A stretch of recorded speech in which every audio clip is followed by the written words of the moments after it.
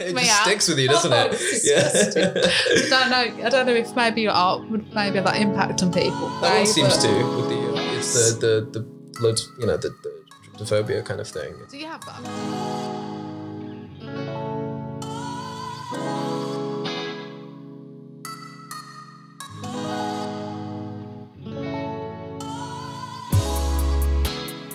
Hi guys, welcome back to another episode of Lizzie 1-to-1. Now today joining me is TARIQ EVANS. So thank you so much. You are a West Midlands based artist, aren't you? So first of all, like you are ridiculously talented. Look at all of this in the backdrop. So for those that are new to you, how would you describe the art that you do and what materials do you actually use? Yeah, predominantly it's mostly just acrylics and then spray painting.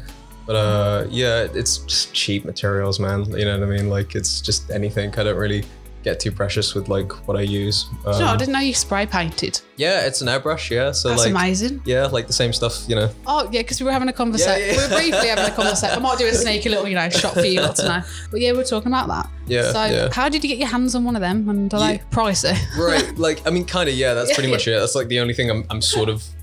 I mean, even then it's knackered, but like, yeah. It's like, still your baby. Yeah, it's your baby. For like 10 years now, so it's got its use in. But yeah, like it was because I was kind of into like 2000 AD comics as a kid. So oddly enough, like that sort of main form of medium was from like comic books, as opposed to like I didn't really see like a specific artist that I was obsessed with to use the same medium. I was going to ask you that, but like that generic question: did anyone influence you? There definitely are. There's two people who 100% did, but just that medium specifically, like I saw like I just saw this kind of effect, and I'd just be like, how the hell are they getting that? And I'd just research the illustrators and what they used, and I was like, I got to get my hand on one of those. Another fascinating part of your art is that you actually your self-portrait is in some of your pieces as well, or do you try and encapsulate yourself in a lot of them? Yeah, it's kind of like a weird one. Like I sort of like fluctuate. Like I think right now I'm kind of, I almost like to turn myself into a bit of a mannequin. So I get rid of things like hair and like normally like tattoos and stuff like that, and eyebrows and facial hair and all that kind of stuff, because I almost want to remove a little bit of the identity there. But it's obviously my face and it's my structure. But I almost think that's mostly just because I'm kind of like shy with like talking to other people and getting like models to come in to like get, it's something I need to like do at some point. But for now, it's a lot easier to sort of work with myself in some ways. So I think it's nice hearing someone being open about that, because even when I was talking to you about this is my first location, I'd like to say, it's incredible being in a room where you've worked hard on all the pieces that you've created. And also this is part of, is it Art Asylum as well? So how long have you been part of this group of people? Because it's a bit like, they describe it like a community, don't they? Yeah, they really are. It's a wonderful collective. Like I've known them since, I want to say I feel like I've been a part of them since like, I went to like one of the first exhibitions, which was during my 3rd year. So I think that was a year now. Oh wow. Around about nearly a year or something like that. But yeah, and it was really nice. And I think I saw some of like, so like, I keep getting literally just hypnotizing me every time I look into the mouth. But yeah, like I'm sort of like desensitized to it now. I've just sort of like looked at it all day. But yeah, that's a good one, because you were talking about I love watching the time lapse of yourself and Caitlin's, and is it Ewan's as well? All of theirs. But so you were talking about how it actually affects your whole process. So how does it have that different effect on you? It's like I'm more aware of myself, I guess, which is kind of what I don't like, because normally when I don't know if it's maybe cliche, but it's almost like you're kind of in a little bit of a trance, sort of like I'm not focused on anything around me, I'm just working. But when you have like some sort of like camera in the background, or you're being recorded, you're like, sorry. But you know what I mean? You become like more aware of things, and no, it's true. It's true. Yeah. They do. Yeah, it's like this massive like elephant in the room. Do you think behavior-wise, even you become aware of your behavior? Yeah, like it's really funny, because like I've seen like people have come in and like watched me work, and they pick up on things that I do that I don't notice. So like I remember my brother would like watch me paint one time when I was like younger, and he noticed I used to like work on something and then like pace back and forth and like stare at it. And I would just be pacing for like 10 minutes, you know, just looking at it. And I just looked insane basically and then just back on it. But like little things like that, I focus on sort of not doing, I guess, when I'm in like a time lapse, because I'm concerned of it looking strange.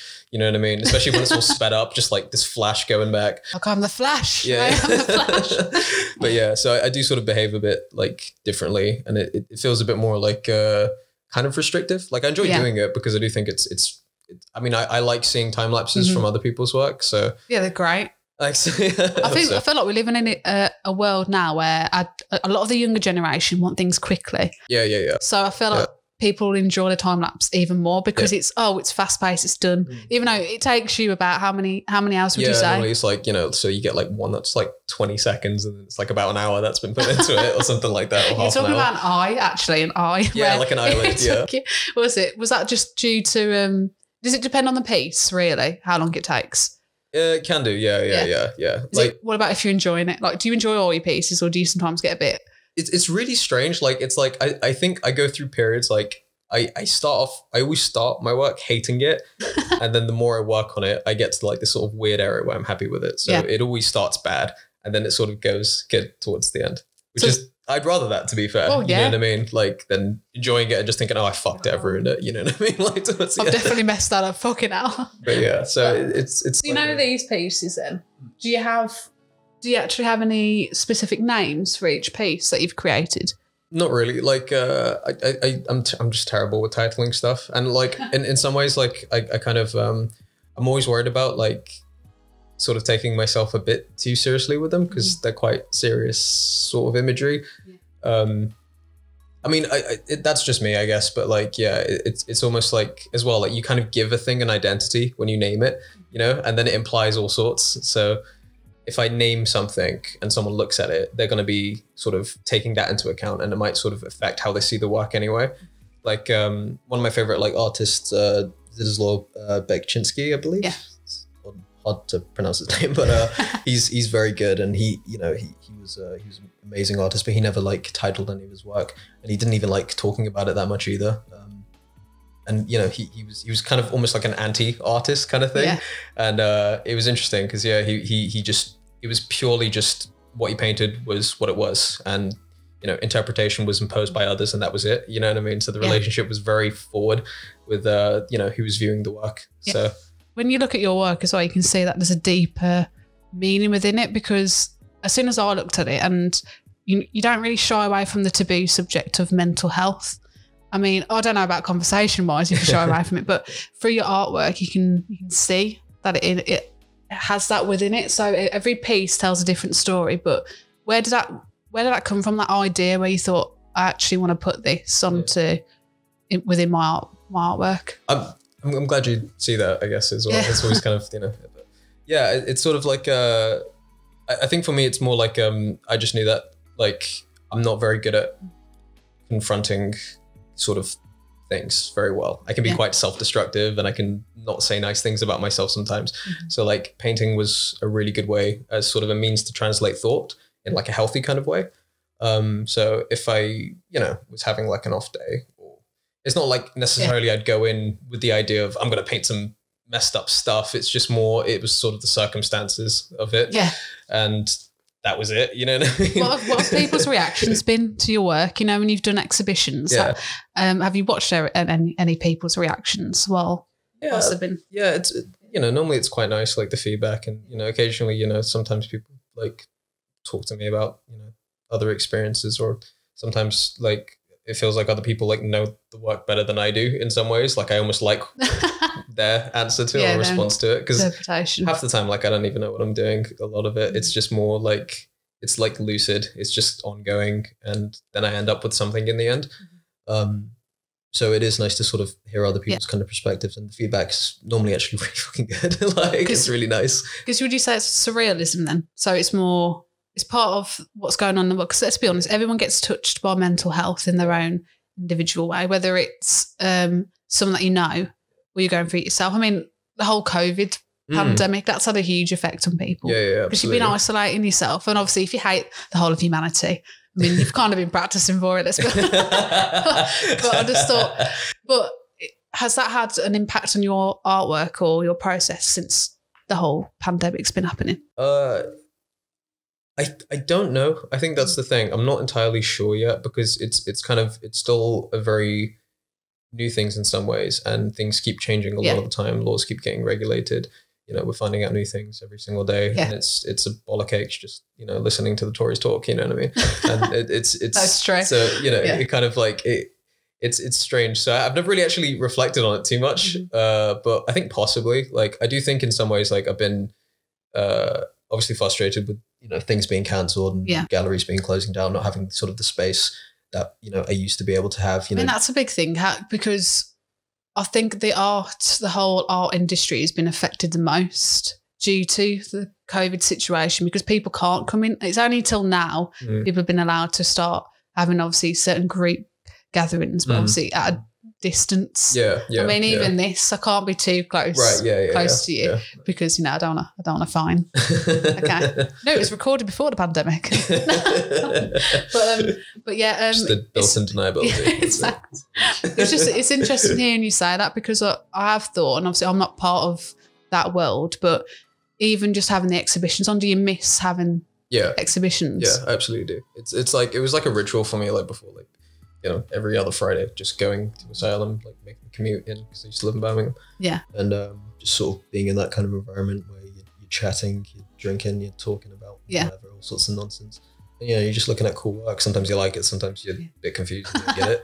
Doesn't matter. It's just the sort of ritual of it was really fucking good at the time for me. But, you know, other people, it's like, you know, it might not have affected them the same way. It's all kind of, I think that's one thing I figured from this, like, COVID situations, because I think you hear a lot of people say, like, oh, we're all in the same boat, we're all going through this together, we're all suffering, and it, not really, man. Like, I'm handling it a certain way. There are people who are going to be handling it, you know, terribly, and then there are going to be people who are thriving, making money off of us, you know what I mean? A lot of people are making money. It's like it's sort of one of those scenarios. So not to be like too individualistic about it, but I do think it's one of those things where, like, I am trying to sort of be aware of the fact that, you know, it's very much a personal thing for a lot of people, and you got to kind of adapt on your own sort of way and just try and figure it out, I guess. And you don't want to be like, was it angry bald man? That little little heading. You don't want to be an angry bald man. That's it. I think that's one of my favourite Instagram posts. So you put all of that. I was like literally scrolling through, and I was like, amazing. Brilliant. But yeah, have you looked at your work now and had time to see how you've evolved? Because I think through looking at your work, you can see even texture wise, you've added more texture to your work, even colouring. I've noticed from the start there was a lot more, because you added colour now in your recent one, but there's a lot more vibrancy in the first post, and now it's gone more black and white. But then I feel like you have more detail. I feel like even in a black and white picture, you can tell a lot more with someone's characteristics of how they are through black and white. So do you prefer using colour or going towards a black and white style? Yeah, it's sort of, I think it's the right thing for the right kind of work in some ways. Like, I think sometimes, like, with colour, it can almost be like a kind of a distraction in some aspects, maybe. I'm not sure, because I mean, it's oh my gosh, you sound like my dad. Literally, he said that. I showed him your work and he went, I think that work, he goes, it's a huge distraction if you just had colour all around. He goes, it's perfect how he's done it. Oh, that's really sweet. That's what I'm Thank you. That's No, I'm glad he, you know, he sees it like that, because it's you know, I mean, it's also, I mean, I wouldn't say I'm the best at using colour either, to be fair. So it's kind of a convenience too in a lot of aspects, because I'm almost intimidated by it. You can correct me if I'm wrong. Was it Ricky Gervais one he did the one? So it looked his face looked so similar. That was really weird. I thought the colour was incredible on that, the way you merged all of it. That was ages ago. Was that part of a uni piece? It was just terrible work, man. That was just me, like, experimental with, like, portraits. I look back, I mean, it's fun to upload and look at, but it was, to be fair, I kind of miss doing stuff like that, because I remembered, like, again, that was like a good example of just me not taking things as seriously. And it so was that digital, or was it did you paint all that? Just painted. And how can you look at that and go, it wasn't any good? I looked at that and I thought, that is amazing. Maybe I've just got a shit eye. I thought that is incredible. And I knew the fact I knew straight away who it was, even though you had everything else going on above his head as well. Yeah, I still knew who the person was behind it. Yeah. I'm not sure where my brain was at when I did that. I don't even, like, it just makes no sense. It's Why Ricky Gervais? I have no idea. Honestly, that's what was. I mean, I think I saw the photo of it and I was like, God, he looks really angry in that. And he's done a few Golden Globes. Stuck with me for some reason. Yeah, well, a few feathers. He's annoyed, pissed off a few people. That's it. Oh, yeah. So maybe he's a good one to do. Mean, I'm not like. I mean, I like, it's not like I'm a huge fucking. Yeah, but he's all right. Well, you caught my attention with it, so that's a good thing. Yeah, I think it was just more like I was just trying to try my hand at like doing portraits and stuff, and it was one of the more earlier ones. But yeah, it was fun to do stuff like that. That was like, I think it was in my second year or something like that. You also did a huge one. Was it Suppressed Self? I could be wrong. Or did you? Because I know you don't like titling stuff, but you did a whole. Literally, it's probably as big as this one here. And you had about, was it 4 or 5 pieces, part of your university? Oh, yeah. That was my degree show. Yeah, that was it, yeah. So what was that like? What was that like? Build up to it, and then having, on the day, having to deliver and make sure it's prepped. No, it was really like, it was really fun to do, I think, in a lot of ways. Very stressful, obviously, but like seeing it all kind of completed, it became really rewarding. It was a lot of like, I don't know, it was kind of an ongoing thing. I was sort of obsessed with the idea of the split self or whatever, the sort of I guess the arguments you have in your own head sort of being contained in the single body. That was sort of kind of my idea with it, I guess. I just wanted to create something that sort of established that kind of conflict you have. Is that one, isn't there, where it looks like he's morphing out of his own body, but he's in between two minds? Yeah. Trying to have that. There's just a lot of that sort of stuff. I mean, it still kind of exists now. Like a lot of my work, there's always sort of, I like to play around with like the sort of kinesthetics of like the human body and, adding maybe an extra limb there and there. You know what I mean? Like, and it's about the sort of distortion, I guess, of it that I've been obsessed with. You a fan of horror then? Yeah, kind of. Yeah. Is there anyone that, because this reminds me as well, a lot of, I think, that was it, Edvard Munch, The Scream, 1893, and then that went on. Because that was another thing about art. That was like one of the main ones, like, everyone... Because Scream, a lot of, because art imitates life, life imitates art. And a lot of times art kind of leads the way in how then other people are influenced and take it on. So have you ever watched a film and that's kind of helped you sway between, okay, this, actually I can add that, incorporate into my art? Yeah, absolutely. That's one of my favorite artists of all time is Geiger. And again, he's an airbrush artist, and he's the guy who designed the xenomorphs in Alien. Oh, and wow. The whole concept, just the whole biomechanical thing, that was all like from him. Really. That used to scare the shit out of me when I was a kid. There was a one scene, this guy got ripped. I think he got ripped apart, and I think he was like, I don't know if he was a robot or an alien, but it was just this stringiness to him. And every time I used to break an arm bread, it used to freak me out. It sticks with you, doesn't it? I don't know if maybe your art would maybe have that impact on people in a triggering way. That one seems to, with the so you can't really see it, but it's the loads, the tryptophobia kind of thing. Do you have that? Do you ever feel that? Not really. And like, if I can sort of like, I can understand it. Yeah. But I wouldn't say, it wouldn't be like a thing where I can look at, basically. That is so cool, though. Like, I can respect the aphobia, but I definitely don't have it, I guess. It is a thing. So I remember being in youth work, and a lot of the young people, they'd freak out. So where do you see the future for your work? Are you looking ahead, or do you just stay in the moment?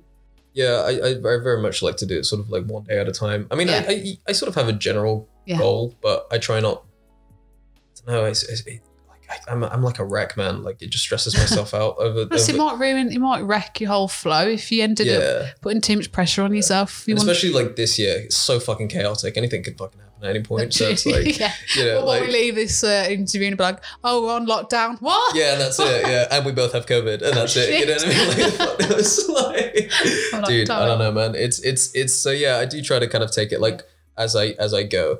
And so far, I don't know if it's been working for me or what, but I just know I'm happier doing it. Yeah. You know, and right now I sort of value that more than anything else, you know? And you also had an exhibition with Art Asylum as well. So how did that differ from university and being able to do it within? Yeah, like I've had work in there, and I prefer it so much more, to be honest. Like, I mean, I don't want to like shit on the uni too much, but it's like it's very confined, isn't it? You feel like you're a bit more. It's an institution. It's basically a business too. You know what I mean? And it's fucking. You know, I don't want to. Yeah. Anyways, yeah. We're using you now. But it's you know, it wasn't. I don't think it was the right thing, the right place for me in a lot of ways.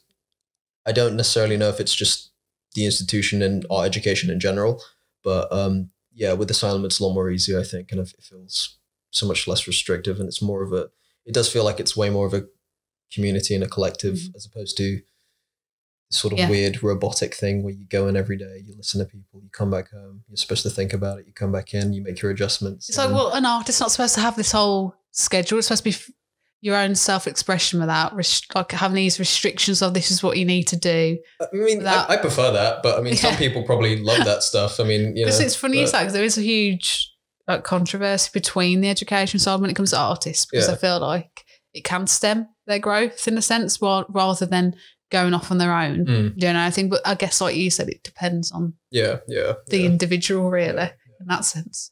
I think so. It really does, because I mean, like, again, like I could be saying like a whole load of nonsense, like to somebody else. You know what opposite. I mean? But, like, someone can relate to you, but like, it's nice hearing somebody else say that. Even with the mental health side of this, it's nice finally seeing someone, you know, not afraid to put it out there. Yeah, man. And because let's be honest, some people will be like, that scares me at first, and then when you look closer and deeper, you feel like, okay, he's actually conveying emotions that I felt like sometimes I wanted to bloody scream or. You know. I mean, again, it's like a lot of things, and you know, people have different interpretations, and I'm always like just really flattered that like if it gets some sort of response that's somewhat positive, or maybe I don't even know if it brings any closure or not. I have no idea. You know, I wouldn't be able to sort of answer that because it's, you know, different people are going to see different things. I hope it does. But yeah, I do think it's good to like confront whatever you're going through, however you can, like, you know, whether it means you're painting or you're making music or you're writing or you're just, you know, talking. Do you say this is therapy for you then? In some ways, I'm, you know, like, no, in a lot of ways, actually, like I need to do this or I'm going to lose my mind. You know what I mean? Like, so really, it's, well, not that it's saved you, because it's your own unique talent that you have, gift that you have. So your own self has saved you, if that makes sense. I don't know how to, because I like that. I don't know. Because if you couldn't, let's be honest, you could draw a stick man. You know, like me, I can only draw a stick man. That wouldn't save me. Do you know what I mean? But you can produce beautiful pieces like this, which I think is incredible. But yeah, I think that, again, it's nice having someone be open to saying that it is therapy for people. But what advice would you give to someone that's starting out? Because have you ever made a mistake, maybe during a piece or an exhibition, that you could give advice to someone? It's like difficult because like I don't know what I'm doing a lot of the time. Do you know what I mean? So I think that's great. So. I almost feel like what I like. I don't want to incriminate myself here. I think maybe like I don't know. I almost think like maybe when you're sort of working with other people, you're sort of doing an exhibition, or even if you're going to uni or something like that. There's like a lot of pressure on yourself to sort of gel with whoever the fuck is maybe your whoever you're working under, basically. There's always a hierarchy, you know what I mean? Whether it's your lecturer or your curator or whoever runs the exhibition that you're making work in. There's always that kind of pressure you put on yourself. And, you know, work with people, obviously, but I also think, you know, you do kind of have to, you'll know when some things aren't worth doing or pursuing, you know what I mean? Like there have been loads of times where like I've just said yes to things, and just for the sake of getting an exhibition or just for the sake of this, or even if it's just a commission. Yeah. And later I'm just hating the entire fucking process of it and it just fucking kills you. You know what I mean? It's, you know, I'm sure everybody gets it with all sorts of things, but yeah, I think maybe just trying to be sort of authentic to yourself when you're working. I don't know if that's good advice or not. Like, I think, or if it's even part advice. of saying, no, it is, because the part of going, if you keep saying yes, people are just taking and taking. Yeah, yeah. And then it becomes to the point where you feel empty because you're just giving so much to other people. Yeah, yeah. And actually, are you really happy doing what the other person's asking you to do? So sometimes you have more power saying no. Yeah, sometimes. yeah. Like, it's okay to stop, basically. Yeah. I think that's one thing I wish, like, I did. Like, just sort of telling myself that it's all right to stop. You're not failure. Yeah. You're not like a piece of shit. You're not, you know, it's okay to right. regroup. Okay? Yeah. You know what I mean? Like, yeah. you know, and that's kind of it, really. Because, yeah, you don't want to, like, let people down, obviously. And you do want to sort of, I guess, with anything, you know what I mean? You want to be able to sort of fulfill whatever requirements you have to do. But yeah, it can be fucking exhausting. I mean, it can be a lot, you know? So yeah, like, I guess that would be it, really. Just sort of knowing that it's okay to stop sometimes. That's perfect advice. So that's great. No, it is. It is for any ages, all ages. There's just going to be a whole, like, list of these dropouts now that I'm just I'm like, what? Was I doing it wrong the whole time? No, that's good. So are you working on any pieces, or your recent piece that you've worked on then? Yeah, this is kind of more of a, so I've got a I'm part of this exhibition in the Wolves Gallery on the 24th to the 17th of January, I believe. I remember that. 24th to the 27th, is it? 17th, pretty sure. I'm not sure what's going to go on with the... January. So that's 2021? January? Oh, Jesus, it is. Yeah, 2021. What year is it? 2020 now. 2020. Jesus, man. That's mental. Yeah, so it's going to go on for a bit. But yeah, so I was just doing work for that, and I've finished, like, my series of paintings for it. So this is more of like a little break in between. That's good. So it's a couple of months prior to... Is that usually how it goes, or... What? Creating the pieces before the project? I like to give myself as much time as possible. Yeah. Well, make sure that you check that out. So hopefully there'll be no restrictions by then. And we've got a vaccine, because what the hell have they been doing? You never know, but yeah. Yeah. But I want to thank you so much for joining me today. Oh, man, thanks. I hope you've enjoyed it. I have. Yeah, it's been awesome. I'm happy to be here, man. It's been good. I'm so happy that this is my first out on location, because it looks amazing. Honestly, the artwork is incredible. I don't want to block this one, but you know, yeah. Thank you so much. Sorry, it's fine. Glad to be a part.